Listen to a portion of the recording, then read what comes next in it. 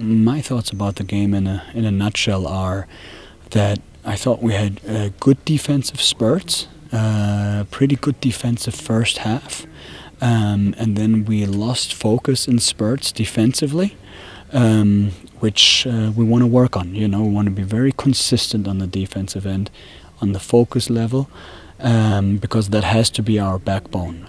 Offensively, I think the guys are playing together. They're willing to play together. Turned the ball over a little too much again.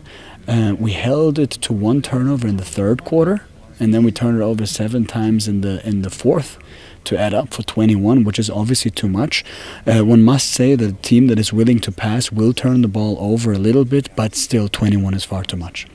What about opponent's team? Did you made a bigger analysis like before the game, or it was the same as before the game against WEF? A little bigger because we had more footage on this team because they've kept a lot of people there. So we had an idea how coach plays and wants to play. So a little more, but not massively more.